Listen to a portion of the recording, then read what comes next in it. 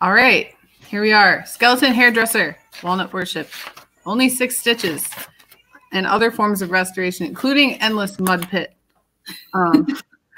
which was mentioned earlier but was cut from the title. So anyhow, I'm Kathleen, and I wanted to talk a little bit about the Fraternal Forest before we get started and where we came from and our origins. We started out with, as an extension of Teresa Weed's project, the Forest Play School, which met at Walking Stick Woods at the North Park Village Nature Center, and ran for several years. We, Sol is the parent of 2 kids who, once they attended that program, and once they aged out, she still wanted to be in the woods. So we were able to set up a play-based program for older kids, which is something that really attracted me to the program, because I've been working with older kids, like grade school kids, for most of my career as an educator. And I hadn't seen a lot of programs like this where the learning was directed by these kids who are usually in school or structured programs. And it was very unstructured in an environment that was, at the time, pretty heavily invaded with buckthorn, box elder, and we were able to let the kids kind of have low consequence, high touch, high impact forest bathing experiences, where a lot of them would leave the forest with lots of the actual materials that were in Walking Stick Woods on them. And as the program evolved, we left this environment, and we are now in a new location. We're in Schiller Woods. And before I talk about that, I wanted to let Sol and Janie introduce themselves. And I'll just say I have a 6-week-old baby that might make an appearance in this presentation. So her name is Cecilia. I'm a new mom. My life has changed very dramatically over the course of this last year, as I'm sure that lots of people have. And part of that was running the Fraternal Forest program in the forest preserves of Cook County, to whom we are very grateful for the permit and the support that we got from them. So Sol and Janie, I'll let you guys talk. Thank you. So yeah, the arch of this conversation today is going to start first. One of us is going to describe what we are understanding as play is, and then Janie is going to tell us how play and play work can be used for social justice and under the Native people's life of being in nature. And then Kathleen is going to talk about playing as adults, like how do we play as adults. And Janie, you want to introduce yourself? Hello, my name is Janie Pochel. I'm First Nations Soto, which is OG Cree, which is a mix of Ojibwe and Cree. My dad's a citizen of the Key Band of Ojibwe Indians. His father's band is the West Pacific Band of the Cree people. My mom was Lakota and Irish. I grew up in Chicago. I'm the co-founder of Tri Nations Youth Council and the founder of the First Nations Garden. Tri Nations is it's an intertribal youth collective, a grassroots collective. We have a focus on social justice, environmental justice, and creating safe places for Native youth through things like arts, activism, and education.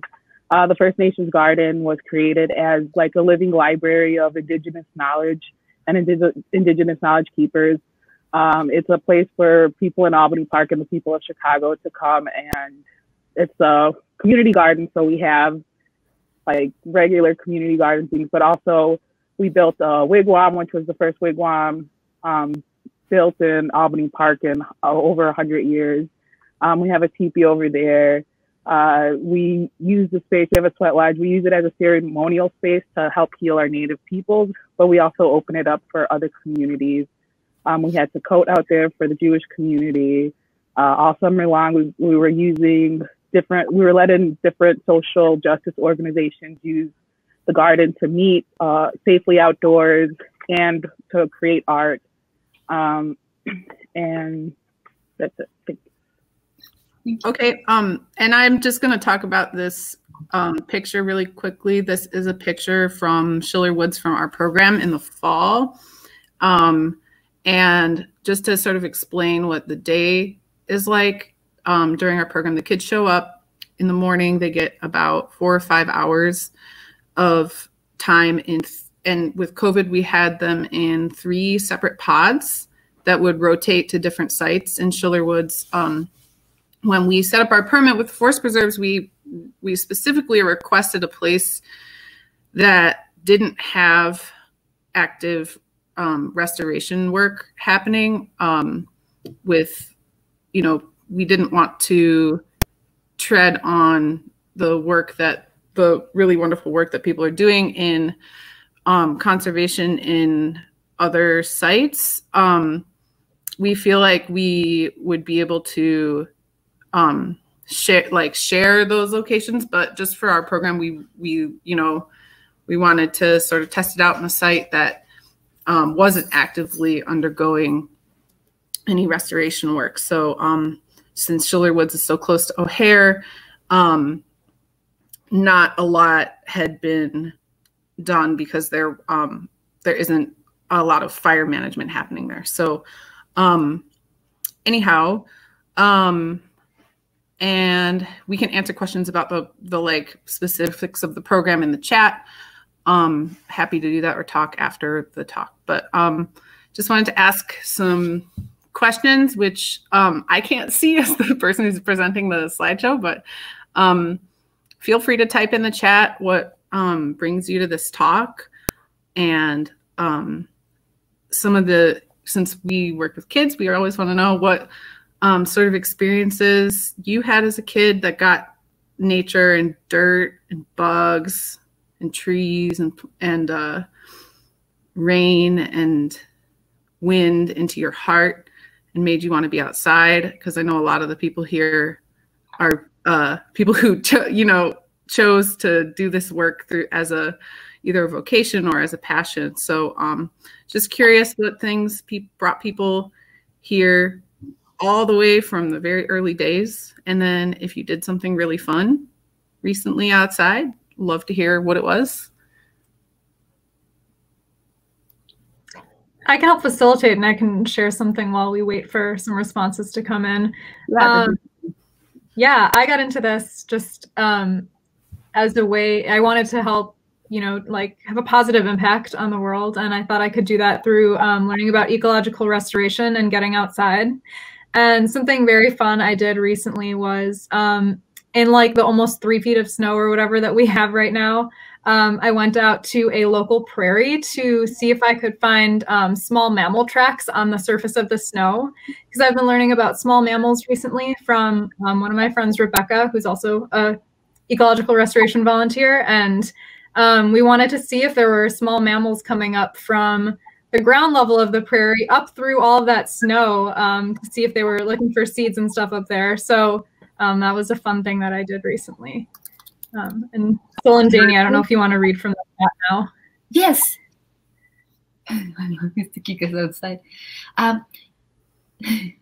So I guess when one of us is talking, the other two can go back to the chat. I think it's going to be you, Janie, right? Because Kathleen cannot see it.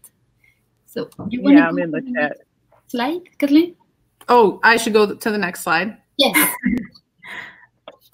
Okay, we're going to play a couple of videos and ask you guys to think about what you're seeing here.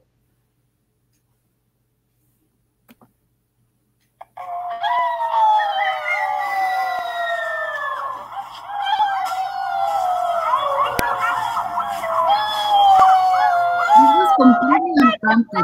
one of the kids had wandered, the one in the had wandered to far away, and the other kids were requested to call him back.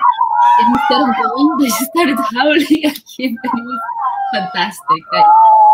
Most of the best things we don't catch them on video because they happen. So it is rare that we get these really cool videos, but these things happen all the time. You want to go to the next slide, Kathleen? So we're gonna first start defining what this thing that play is like. Let's go to the next slide. So it has to come from inside, right? It has to be like intrinsically motivated, and then like people have to want to do it. It cannot be coaxed or anything, and it involves our attention to be there. Sounds like a pack of coyotes. And through these explorations, we discover the edges of what is of where we are, our reality. You want to go to the next one, Kathleen? So here we see a cycle how the play usually, the way we perceive it, the way we dissect play is that we start first in the play drive, which is when it's that this desire that we have, and it can be conscious or unconscious about just thinking about it. And then the play cue is when a kid goes to the other, like just goes to the other one and says, hey, or throws a stick to somebody, or throws some snow, or wears the same pants as the other person. And then the play return is when the other person says, hey, or do you want to play? Yes, I do. And then as the kids start working on a frame, like, okay, so you're gonna be, let's pretend that we're in a house, or let's pretend that we are in a particular situation, and the kids start building their space or their social environment. And then it becomes the flow of the game where they can spend hours or days or weeks working in the same world. And eventually there's annihilation because all the games come to an end, either because the people get hungry or the moms show up to pick up or for whatever reason, games is end. And then again, the play drive starts again. So the thing about play is that it kind of eludes definition because it's precisely this change. Like it's not what is happening during the flow, or it's not exactly what is happening in the frame. But through this exploration over and over, the kids are learning about the environment that they're occupying, socially and physically. They're pushing against the boundaries of what is known through taking low stakes risks. They're just taking a little risk and then doing it. Kathleen, you want to switch it to the other one? So yeah, playing is this is an example of, like, imagine that the known is the color part and the unknown is the black part in our minds. So like playing is like going beyond and discovering what we know. Like that's like science and information that we're sharing one with another. Just exploring pushing the boundaries of what is possible. One example of a boundary could be like a physical boundary that the kids can explore is like wanting to climb really high up, and then they discover that their bodies cannot do it, or jumping from one rock to another one. And taking a risk is deciding to take the risk. Or a social risk can be engaging with another child, or taking something from another child. It's like all these things that they don't know what's going to happen. So that's play, like putting the little dots, like it's in growing our own understanding, the colorful part about life.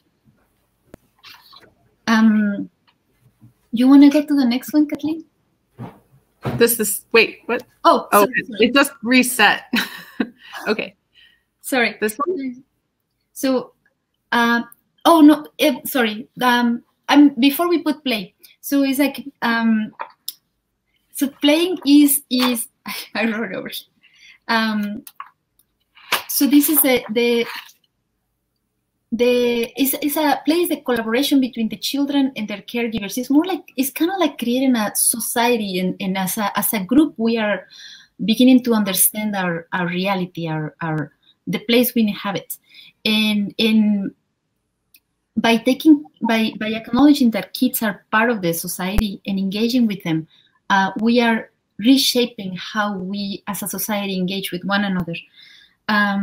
But playing applies to any age, and the way we recognize that we are and wherever we act becomes part of the norm. So in this video, there's let's play it, and then I'll explain a little bit what we see.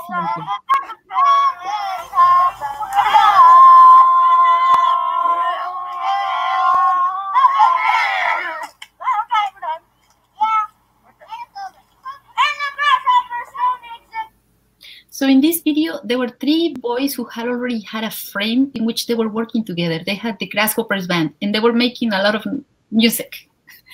And there was one boy who was outside of the group, and then he engaged them by going, bah! Their faces. And then the response was like, nope. So like that part of like trying to enter a game or taking a football, coming into a game is like taking a risk for the boy in blue, but it's also engaging into a flow, like trying to engage a group that is already playing, comes back into working in the play frame once more. So by engaging one person into the game, into the flow, you change the frame one more time. So it's like it can be the risks that the kids are taking are physical and emotional and social, and that's okay because it's very low stakes. Some other types of risk, the social risk that the kids take is like stealing from each other or hiding from each other or even lying from each other with each other. They seem to really practice the social norms that they have, in which they find them kind of attractive or even taboo, which they cannot do in front of other people. Like they practice again when they are just surrounded by kids, when they are in very small environments, not small environments, in environments where they feel comfortable and free. So should we change to the next one, Kathleen? Mm-hmm. Thank you. Oh, wait. Just watch this again, though. Okay.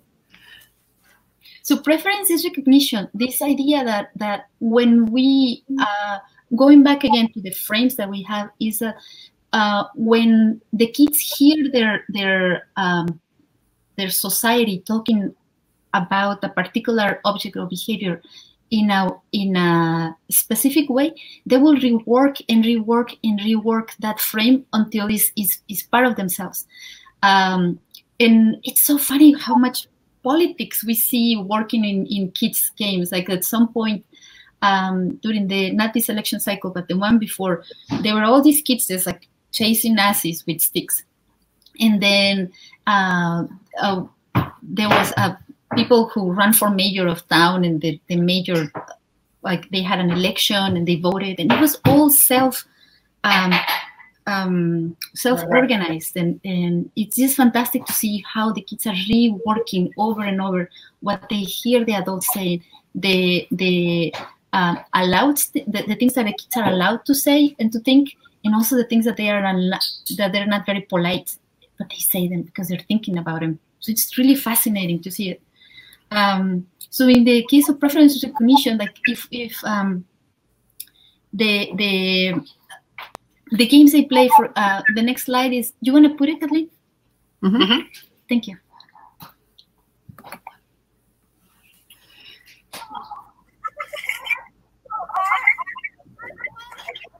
And then our motto for our card is, and when there's red in life, there's always one color because of all the things, the colors. You colored them? Yeah, I colored this one and this one, and she colored that one. Yeah. And you also make the hands? Yeah. Do you like the color of this one? Yeah. Do you like the color of this one? Yes, very much. I also did a rainbow on this one.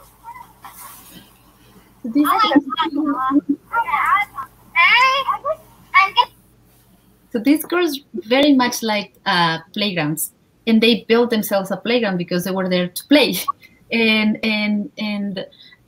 other games that the kids play. And they're like, this is a fantastic game, and the girls like the kids play games that are collaborative, or also sometimes games that are competitive, and it depends on how the kids are feeling on that day. But some games are first they're surprising for the grown-ups, but then when we analyze them better, they're actually fantastic games. Like when they were playing, there was this one day they were playing in the snow about capturing each other, and then they would capture other kids and have them work in the pond, and they were forced to work on polishing ice. So it was like a game of catching and outrunning each other, but also crafting, and everybody was okay working on those things, and or like pushing big boulders of snow uphill, and this reminds me of thinking about Sisyphus smiling, because the kids were exhausted and also pushing snowballs uphill in a sled. So it was really fantastic. Can we go to the next one, Kathleen? Yeah. Okay, so our friend group's name is the TV Girls, and like one more. Our motto for our park. Okay. Sorry. So the play worker's role will be to support people in each one of the stages of the play, to help kids, to help people recognize when they have the impulse to play, and then how to send the right cue. Because some kids can go to other kids and say, "Hey, you want to play?" But other kids might come with a little piece of tissue and start poking the other kids because they want to play to be catched or to be. But it might not be very well perceived by other people. Like I heard about some child who, when he wanted to play, he would pick up sand and throw it at somebody else's face, and of course the response was not very good. So like to help kids with vocabulary in one stage, and then the next stage to reply back. And then when they can collaborate to make a frame together. And then in the flow, they can do their own. The support of the play worker is just to support those areas. The way we do it, thank you, Kathleen, is through tools and active in helping the kids analyze what is happening to them and what is happening in the situation. To help them understand the meaning of what they're doing and help us understanding. And then we also need to know the context of each one of the children. So it's a very personalized situation, and it's very nice. And again, this applies at any age. And I will invite everybody in the chat to think that if we are being play work right now, like because who is our play worker? Like who is helping us, or what is helping us to be in this flow? What part of society is helping us? So if anybody wants to go to the chat. One of the things that play workers do is that we have to observe and understand before intervening. It's very important. Do you want to go to the next one, Kathleen? Mm-hmm. So now we go to the name of the title of the conference. The skeleton hairdresser. You can see in the right side is this person. It was his first day in the forest, and at some point there was a hair salon. You can see that he was using a jaw that he found in the woods to get a nice hairstyle. But it was happening with other kids. And think about the walnut worshipping is on the left. This game lasted for maybe 3 or 4 weeks. And it started because Kathleen, the kids were looking for walnuts. There were a lot this year. And Kathleen said, why are you picking up so many? One of the kids said, we're looking for a perfect walnut. And Kathleen just did the play worker thing, which she did a little bit of pushing over. There's no such thing as a perfect walnut. Or I just thoughtlessly said that, but yeah. And then the kids found the most perfect walnut, and they started just adoring the walnut. And then the game turned into creating the acorn nation, the walnut shrines, and the kids will keep on working on the same, building up the same social structure for weeks, and it was fantastic. It was really, really fun. The 6 stitches. It was there was a case, we had a situation with somebody who needed stitches, and he was very calm, and of course he was very scary to see all the blood coming up, but by talking, by showing him our scars and telling him stories about how we also got like injuries we had when we were kids, you know, when you show scars, he was very calm. And his mom texted later from the doctor's office saying that he wanted to come back, that he wanted to just the doctor to be finished stitching his finger so that he could come back on the same day. He did come next week. It was really nice. And the endless mud pits, you know, spring. That's what it means. So yeah, interspecies interspecies play is when. So when we're doing this call and response, you remember the having the drive and also calling to play. The response can be just anything. Like we're building the vocabulary between different species, and by having this amazing opportunity of working in a living environment like an ecosystem, a living ecosystem, we get to see ourselves as part of the. It's not just a background. It's a living organism, and it's fantastic. It looks really nice. It's not the same as working on Minecraft, where the kids get to work together, and it's a game. The kids like to build things, but in Minecraft there's a background. In reality, there's a living organism supporting or existing, and the kids can see themselves as part of it. So I want us to imagine together what will consensual interspecies play might look like, and I wish we could write it down in the chat. If I imagine it like, for example, having a lover with whom you have really good nonverbal communication, you just kind of know what is happening, and so yeah, playing is the building up of this collective intelligence as a society, where we're passing on to others how to move our bodies or how to exist in our space. Thank you. So now it goes to Janie. Thank you very much.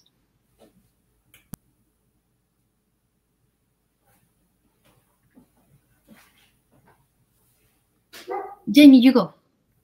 You're muted.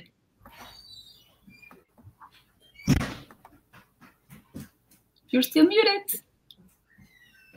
Clock is ticking. I'm kidding. Janie, when you get a chance to unmute,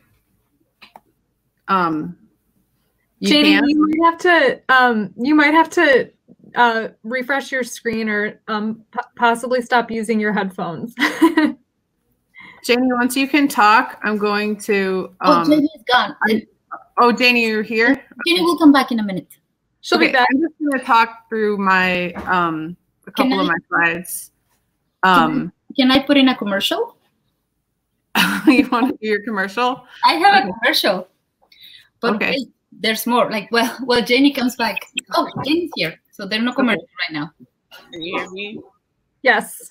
Oh, yep. I had to take my headphones out. Okay, so like Sol was saying, play can change education.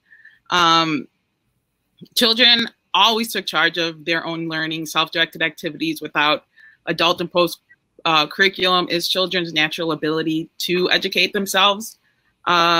We talked a lot about changing vocabulary. There's a lot of forts, and I know that's a problem in the forest preserve.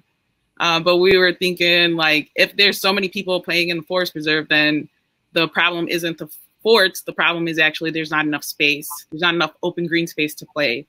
So we were changing actually the idea of forts because it involved war, like colonial undertones, and we started calling them homes. So on the right, that's the fort, and they were playing war and fighting with each other. And then on the left is when we changed the vocabulary and called it a home. They started making food for each other. They started opening restaurants. They stopped building a fort for each kid and starting to use the forts to share with each other. So the first week there was probably 6 forts. By the last week there was one big fort that everybody shared, a playground, a restaurant, and there was all these different levels of playing and like expanding on what they knew. You can go to the next slide. But unfortunately, a lot of children are not given the freedom to play in our society, especially Black, Indigenous, children of color do not have access to play, and it's actually a dangerous environment if they go out and play. As we see, even in places that are for children to play, like the park, we know Tamir Rice, he was just playing and he got killed by the police for it. So those are actual barriers that we have to think about when we're inviting kids to play. We don't see a lot of Black and brown children in these places. And that's one of those levels, is how do we make those parents feel comfortable to let their children come out and have the freedom that they deserve? Because all children need freedom. They need safe environments to play and explore. They need free access to the tools and ideas and playmates that can help them on their path. And anything that interferes with the freedom to play has to be addressed. So like from the broken glass on the ground to like colonization, white supremacy, discrimination, and abuse. And with free play, children are, if they're allowed free play, they're able to overcome fears, solve their own problems, acquire the physical and mental skills to prepare themselves for the society they're in. And they actually create a culture around this idea of being in nature and like not only interacting with it, but actually being a part of it and seeing themselves as a part of it. When we changed the vocabulary to talk about homes, then we started thinking about other people's homes and realizing that this is a home. This is all of our homes. You can go to the next slide. And like, that's the idea that there's this idea that the city of Chicago isn't part of nature anymore. And it's actually the opposite. Like, this is nature. This is what we've done. And instead of removing ourselves, putting forest preserves and open green spaces as nature, thinking about all of this as nature itself, will change the way that people are interacting with these spaces. So we would see more green spaces in Chicago if we stopped separating that this is nature and this is not nature. Like anywhere people aren't is nature is kind of it's like the conservation industry movement, I guess, is damaging to Indigenous people. And like some people think it's as damaging as the extractive industries. The control of the forest reserve, city planning is reaffirming that idea that people are not natural and they're unnatural outside of nature. You know, they exist where we're not. So building up this relationship between kids, land, plants, animals, and doing that through play is a way that we've noticed, at least in our communities, in our culture, my culture, play is central to children learning to educate themselves. And free play is the center of that idea of like, children need to play. They don't need people watching them all the time. They can watch themselves, they can educate themselves. And we need to remember those connections between them. These are some pictures of the garden. Both of them are playing. On the left, it's we were maple tapping 2 years ago. That's us telling stories, telling jokes, playing in the teepee. It was pretty cold, so we had to stay in the fire. And on the right is the opening day. The kids decided to play Red Rover. And it wasn't just the kids. You can see there's like they're young people, but they're adults. And that's also part of this intergenerational learning is kids have their own time to play by themselves, but there is still room for us to come in and play. But yeah. Passing on. Okay. So I wanted to talk about the connection that I have with my work. I am deeply grateful to the Somme Woods community for being my mentors in conservation, and I've gotten to participate in a lot of really wonderful restoration and conservation activities. And in the process, I recall, and this picture this big picture on the left is of the first time I ever did insect.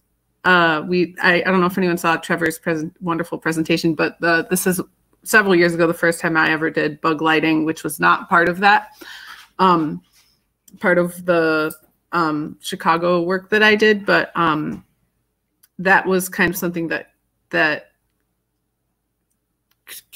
spurred me on and motivated me to continue participating in environmental work, is all the opportunities I've had to play and to gather and meet with people in these natural areas who are in a heartfelt and I think a very high and organized form of play, even if some people are getting paid to do it. I think, as I said in the beginning, I don't think most of us would be here attending this virtual conference if we didn't deeply want to and have a love for nature that united us all. So, and I think, to Janie's point, an unfortunate aspect of this is that sometimes we end up excluding people who aren't doing these things because we don't see the other people's forms of play as valuable to conservation of natural resources or natural areas. So I wanted to give a shout out to the urban farm community, the urban ag community, because I feel like it's one place where intergenerational play relationships can really shine, because families are part of urban farms, but also it's another example of how play cues are everywhere and they can come from nature, even if this is something that might horrify people to see cattail seeds just going everywhere. The cattail itself is a playful being and sort of invites this activity. And so play cues can come from plants, and they can come from the sky in the form of rain or snow, part of our landscape like Michigan, the rivers that many people recreate on, or even left by the roadside. And I was going to share a video of this guy who was like, he goes out to this like degraded right-of-way area where there's like tons of fly dumping and tires and stuff, and he was like flipping tires and like having so much fun like stacking them. But then I had this thought, I was like, oh man, I don't want like I don't want to like do something harmful by you know, sharing this activity, and then maybe someone's like, oh, I know where that is. Like, I just totally transparent. I had that thought. So that's a problem that we have, is that there's policing that happens of play, activities that maybe aren't necessarily actually harmful and include some of the things that we might do. Because I mean, that looks really fun. I don't want to pay for a CrossFit gym membership. I should just go flip some tires.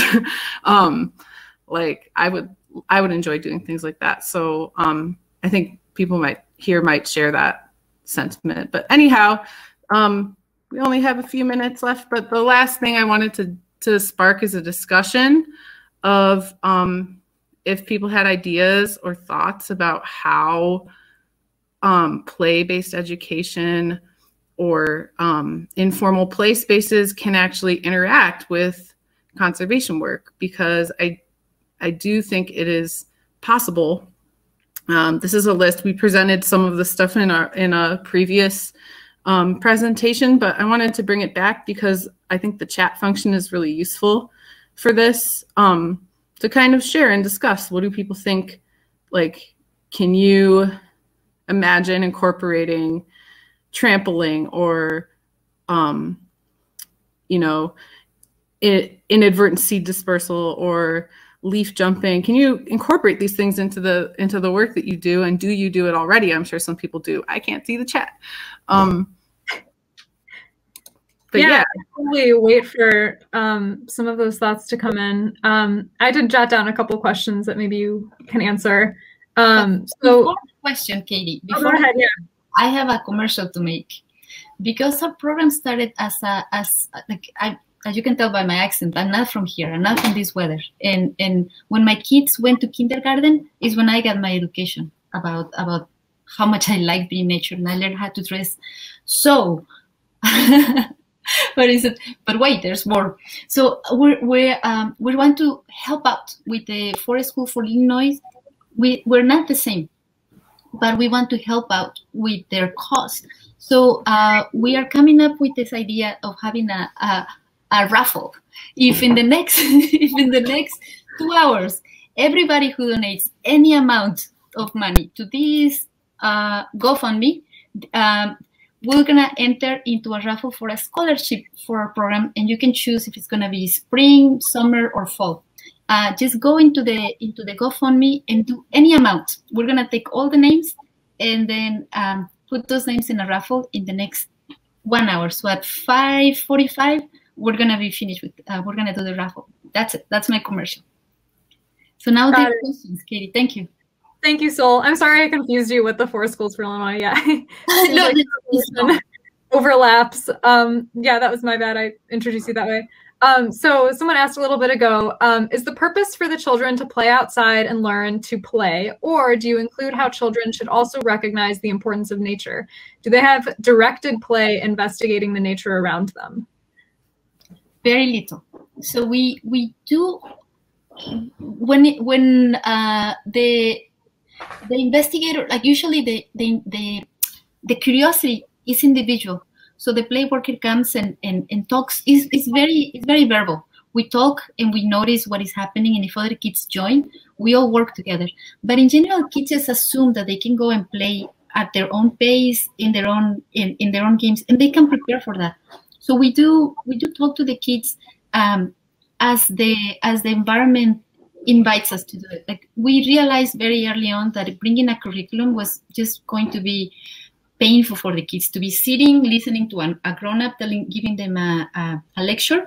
Well, there was so much stuff going on: the deer, the rain, the shadows, the moths, the mosquitoes, the pond. It will be excruciating. So we bring the little bit that we know, and we provide it to the kids when it's necessary, but not before. Mm-hmm. This is sort of a follow-up question that I just noticed in the chat, so I'm a little bit out of order, but someone's wondering, what would you do, in response, what would you do if you saw kids playing in a way that you felt was destructive, like peeling bark off of live trees? We don't. Oh, go ahead, Janie. Oh, we have like group agreements at the beginning of the day that we're not going to harm each other or harm the living beings around us. So that includes trees, animals. So if that happens, then usually the kids correct them and we never really have to step in. But if we do see destructive behavior, then we do step in and try to redirect them and maybe even have a conversation about why that's destructive. Or we kind of have, like Janie was saying, a group ethos that's like built with the play workers, and the play workers have different skill sets. So we educate and inform each other about these things too.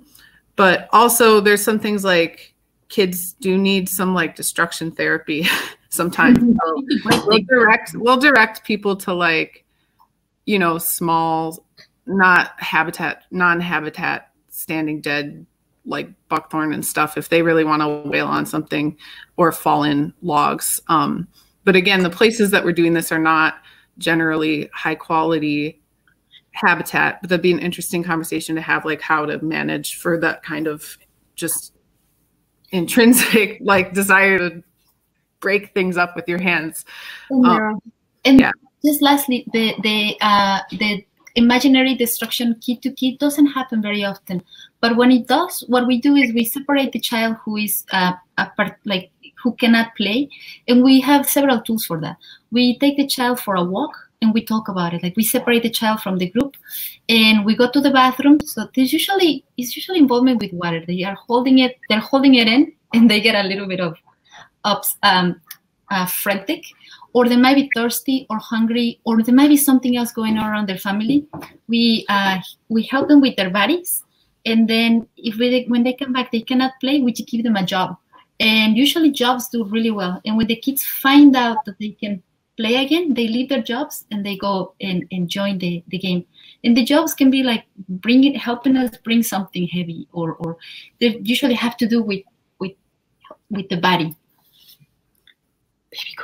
Yeah, that's great. Another question that I saw that I think was more directed at Janie. Should we not have forest preserves? And is it because they draw a boundary between people and nature? I don't know if you want to talk a little bit more about that. Yeah, things like national parks, ecological research, like those places kind of, separate people from nature. And that's the idea that's destructive, that we need these places preserved for something. And a lot of that is associated with the forced displacement of indigenous peoples, like the erasure of our identities, our history, our culture. A lot of those preserves were created as a dispossession tool for indigenous people. So the idea that only some places are special and need like love or restoration, when really everywhere needs. If we look around outside our windows, we're not going to see a natural place. We're going to see something that's on top of a natural place. Like we're going to see buildings, and we should be able to look out and see what makes us people and what makes us part of the world, and not just people are over here and nature is over here, that we're all here together.